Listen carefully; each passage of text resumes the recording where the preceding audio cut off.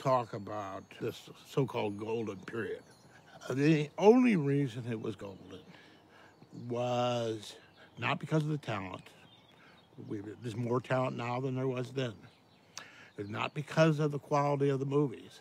Movies are better now than they were then. One explanation only, which is the audiences wanted movies to give them answers.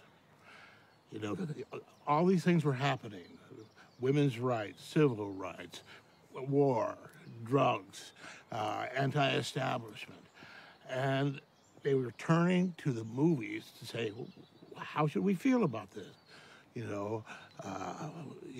Whether it's veterans coming home or the Joe Clayburgh film, Unfinished Woman, is that what it's called? Well, people were going to the cinema on a weekly basis to try to understand the social upheaval that was happening all around them. Blacks and all protests and drug revolution.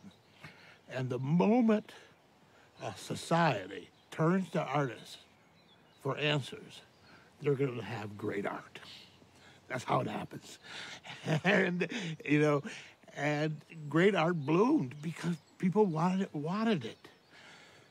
Now, it's very hard to feel that the audience wants anything from you in terms of, how do we deal with our problems.